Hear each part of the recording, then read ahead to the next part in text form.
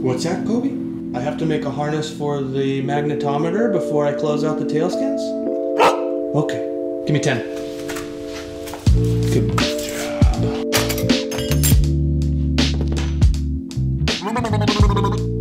Happy Oktoberfest, Bill.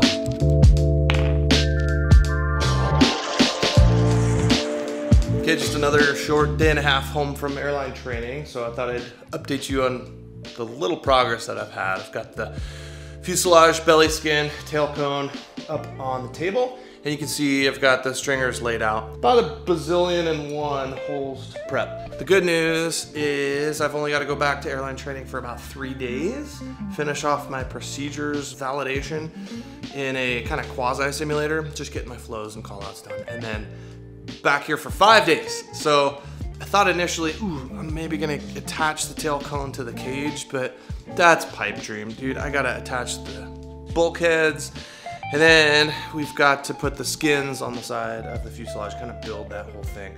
And then a ton of test fitting and getting the angles just right on the cage. So that's probably gonna be a couple weeks away, but hopefully it'll be contained in this video.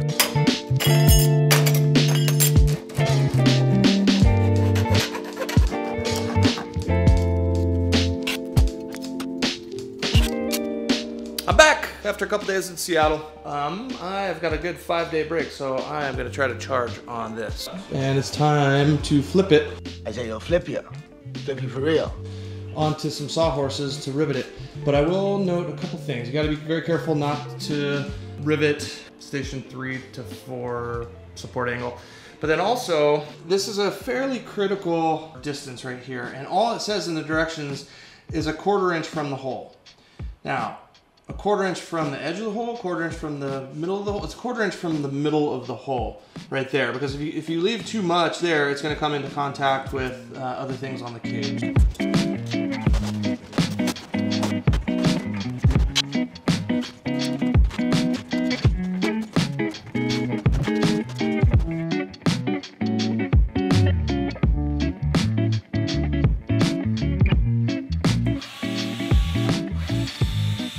We interrupt this time lapse to be frustrated at my riveter.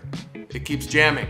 I keep cleaning it. It is the cleanest riveter around. I'm suspecting that the lubricant that I'm using is a little bit too thick, and so the mandrels are kind of getting stuck inside. So my fault.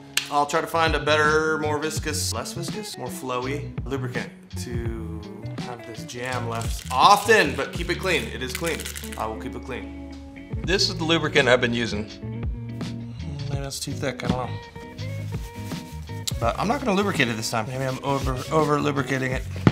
Back to riveting.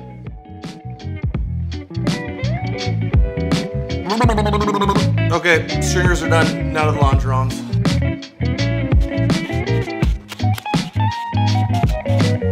Whew, that's done. Now it's time to put on the bulkheads.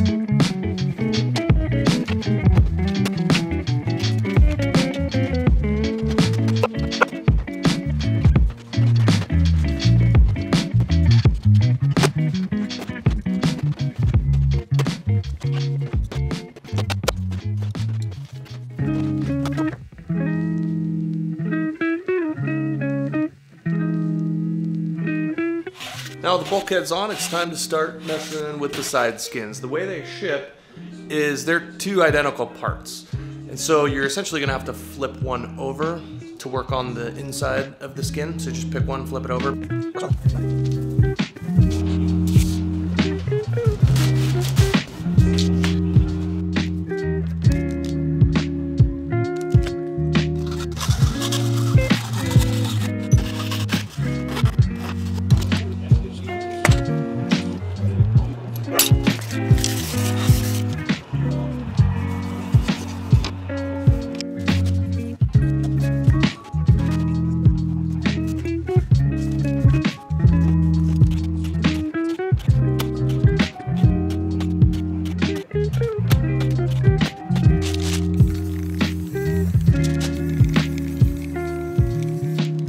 Longerons. I've also cut, deburred, degreased, cleaned, and primed the longerons. So let's get them installed on these skins and on the fuselage.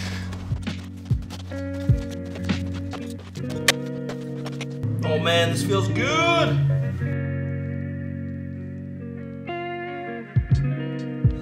All right, let's get this on the table. Happy Oktoberfest, Bill.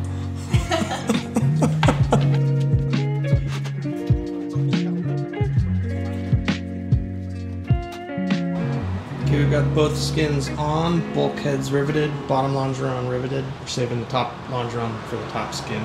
Now, working on the magnetometer mount. Here's the magnetometer.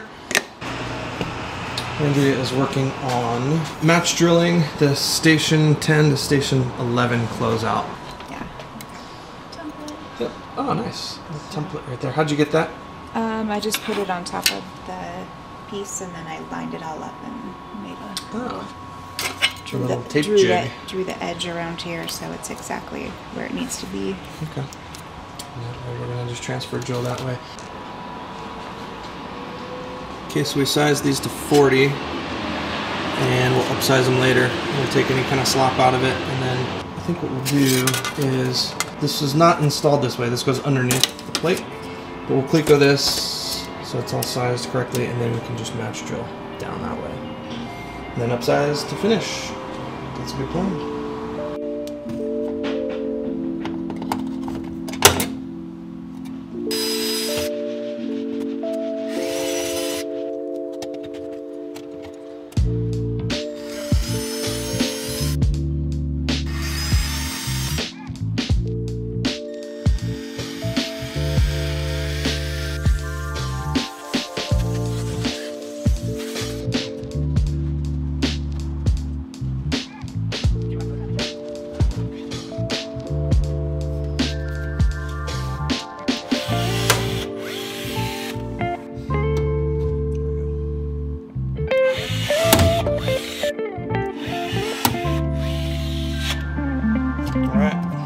Done.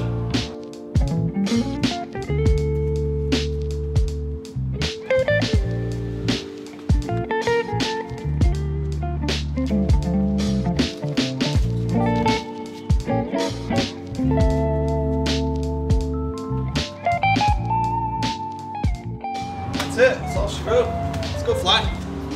Wow, I can't believe it. This is actually more progress than I was planning on getting done. Thanks to Andrea. She's a little bit camera shy, so I didn't feature her too much, her face at least too much in the videos, but thanks a lot to her for all her help, man. She made super quick work out of match drilling that station 10-11 closeout. I was kind of intimidated, but no problem for her. She's a jeweler, welder. She's got amazing technical skills. So I'm gonna leave this episode here. Thanks a lot for watching. Back to Seattle tomorrow, and then a bunch more progress here this fall. I just want to say again, as always, thanks for watching. I sure appreciate you being here. Until next time, you're cleared to rip.